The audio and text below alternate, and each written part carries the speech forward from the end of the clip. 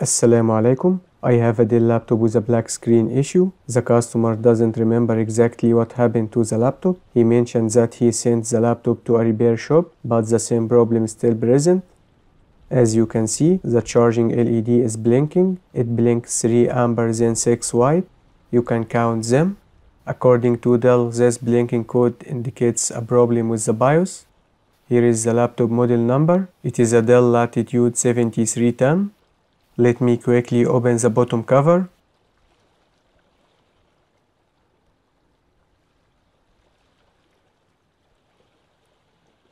I will try to reset the CMOS by disconnecting the battery. Then we'll see if the laptop will turn on with the adapter or not. No, it doesn't work. Still 3 amber with 6 white. And the fan is spinning at the maximum speed. I have to find the BIOS chip. Let's remove all of this.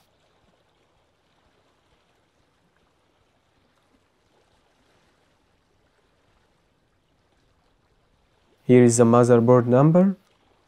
And our BIOS chip is this one here, 256 megabits or 32 megabytes. These two chips are not for the main BIOS because their capacity is just 1 megabyte. The thermal paste is very dry. I hope the CPU is okay. Before flashing the BIOS, I have to measure some voltages. There is 20 volts on the current sensing resistor, 13 volts on the main coil, 5 volts on this one, 1.2 volts I think it is for the RAM.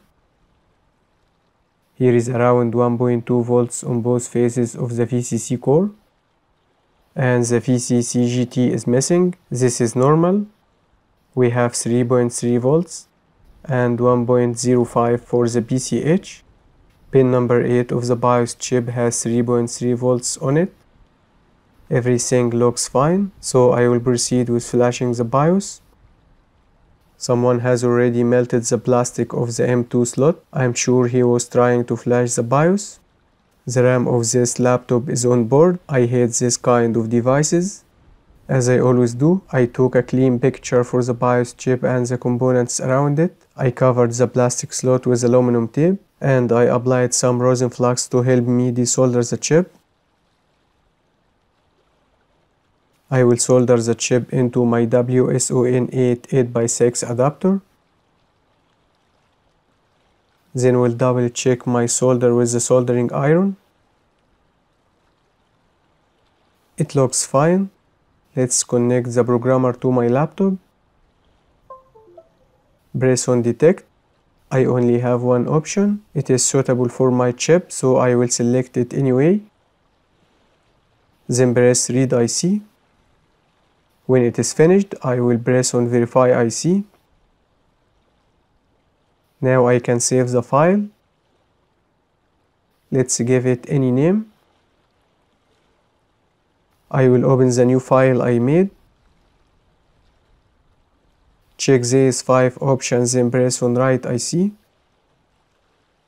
If you want to know how I rebuild the BIOS file, you can check my Dell playlist. There you will find several videos that will help you fix your Dell BIOS. It is done. Let me solder back the chip into the motherboard. It looks fine. Let's assemble the laptop and see what will happen. Oops, the laptop now is not turning on. Really? It was turning on before with a black screen, so what is wrong? Look here, when I press the power button, the charging LED is turning on then quickly turns off. Is the problem with my BIOS file? I don't think so, because I am sure of the method I used to rebuild that file. Have I made a terrible mistake? Who knows? Let's figure out. I have to disassemble everything again. So I have found the problem after desoldering the BIOS chip. Pin number 3 of the BIOS chip is shorted to the ground. Yes, you can see a bridge here between pins 3 and 4. Now after I solder the chip properly, let's see if the laptop will work or not. Bismillah. There are no blinks on the charging LED.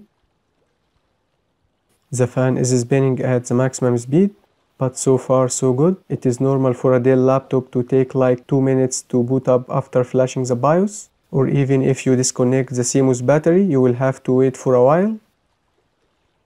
Good, the laptop is working. You can see the Dell logo there. The keyboard is beeping because manufacturing mode is active. Also, the surface tag is empty. So I will just insert the surface tag, then we'll lock manufacturing mode.